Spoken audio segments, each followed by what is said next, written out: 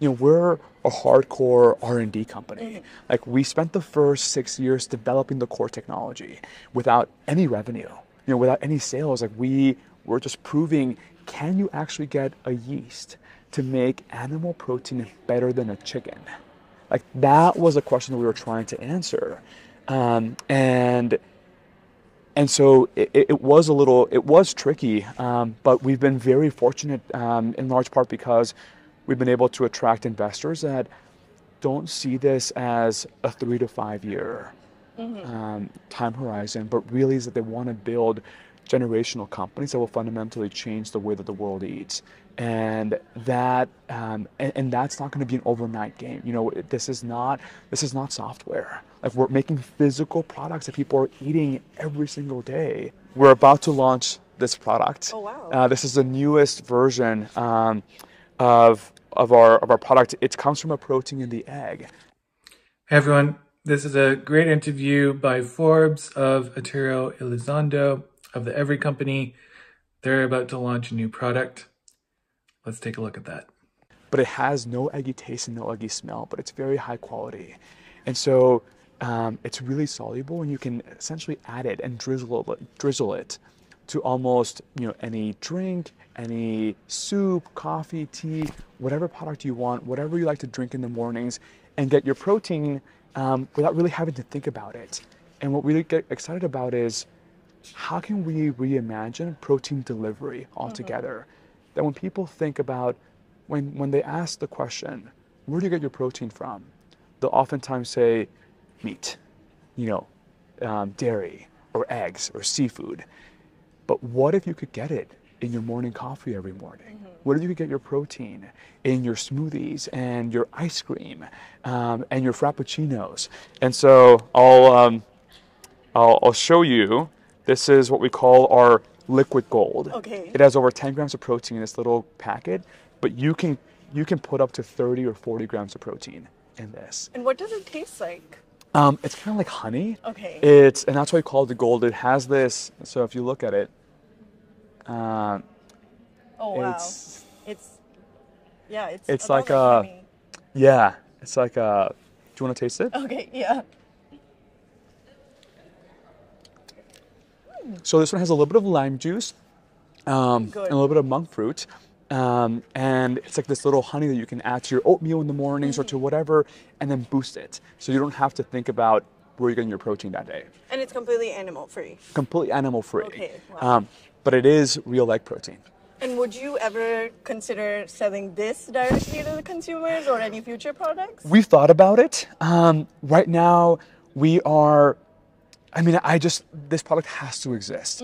And right now, we're talking to some really amazing companies in launching it in a lot of different form factors. So my hope is to say B2B as much as possible, but ultimately, we may end up doing something like that in the future, but not in the near future. Okay. The companies that you're selling your products to, these proteins, are they typically like manufacturers of like vegan food, or is it like all inclusive? Yeah, we actually specialize in non-vegan companies. So companies that sell to everyone. Okay. Because ultimately, and part of the beauty of this technology is that they're animal protein, so they have the taste, the texture, the aroma, the functionality, the foaming binding, but without having to use the water, the land, the energy, the supply chain risk, the salmonella. And so really for us, our focus really is on how do we get the 99% of companies and consumers that are not vegan or vegetarian to embrace, to not only embrace these, but like really, really get excited about these products. Yeah, because there's like a giant consumer base who like probably, tries to go vegan here and there, Yeah. but like, they just can't do it. So did you have those sorts of consumers in your mind? Yeah, exactly. But also thinking about like the people who don't even know what vegan is, right? Like my mom.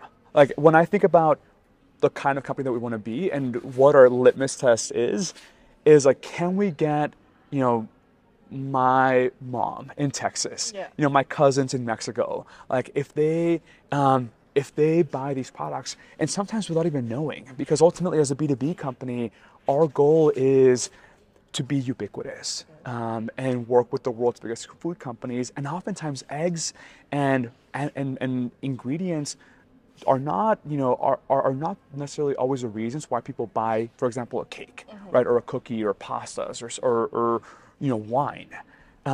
But there are all of these ingredients that go underneath that power those products that we can ultimately enable. Yeah, and take me back to the time when you were first like ideating this Yeah. company. What motivated you to really like get into proteins that are like lab grown? I was in Geneva, Switzerland, and I thought I was going to work in government. I was trying to get into the UN, and because I wanted to help do something good for the world in some shape or form, but I didn't know what that was going to look like. And then I read this article that with the headline, China doubles its own meat consumption in less than 20 years. Okay. And in the article, there was this chart of GDP per capita and animal protein consumption with all the world's countries mapped. And there was also a one-to-one correlation. And I realized that the appetite for animal protein goes beyond preferences. It's so cultural, and it's so, embedded in our psyche as a world, that there was just not. I realized that there was not enough land or water to satiate that kind of demand, and so I knew that there had to be a way to fundamentally make protein at scale in a way that doesn't destroy the planet. Okay, amazing. And tell me, why the B2B model? Why not use these proteins, make your own products, sell those directly to the consumer? Why did you choose the B2B model? I wanted to have the biggest impact I possibly could. And I thought, well, there are hundreds of companies that touch millions, if not billions of people all over the world. And for us, our mission is, how do we get high quality protein into the hands of every human in every corner of the earth, making it really accessible for people to eat products that are good for them and good for the planet. And so I knew that if we could instead be the Intel inside and partner with the world's biggest food companies, that was the fastest way for us to truly change the world. Yeah, definitely. And tell me what the fundraising journey was like, because that can be tricky. Yeah, I mean, we are. It was especially tricky because, we're a hardcore R&D company. Like, we spent the first 6 years developing the core technology without any revenue, without any sales. Like, we were just proving, can you actually get a yeast to make animal protein better than a chicken? Like, that was a question that we were trying to answer. And so it was tricky, but we've been very fortunate in large part because we've been able to attract investors that don't see this as a 3 to 5 year time horizon, but really is that they want to build generational companies that will fundamentally change the way that the world eats. And that and that's not going to be an overnight game.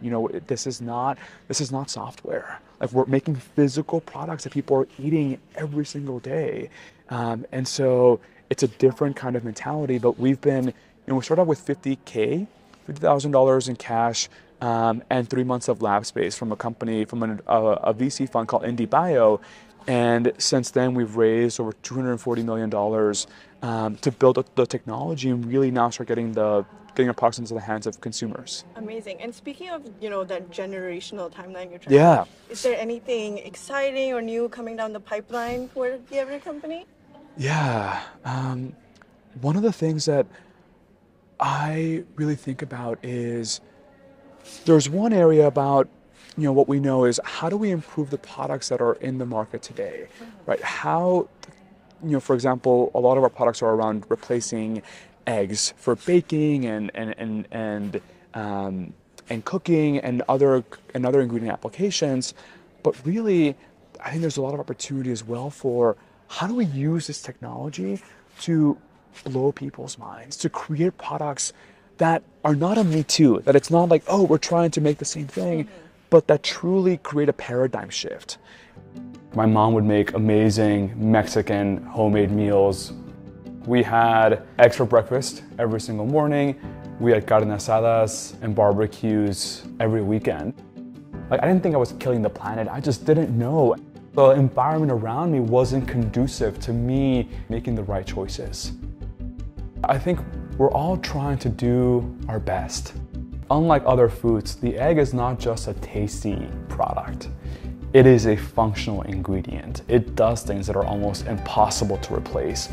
We could make a world of a difference in terms of how the world consumes. And the way to do that is by acknowledging that we can't do it alone. We need everyone to be involved, the consumer as well as all of these companies. We've partnered with the world's biggest food companies and have launched 3 products, including the world's first animal-free egg white. If my mom can go to a grocery store and buy the same angel food cake and it just so happened to be sustainable but was just as delicious, I would know that we've made it. Thanks again for watching.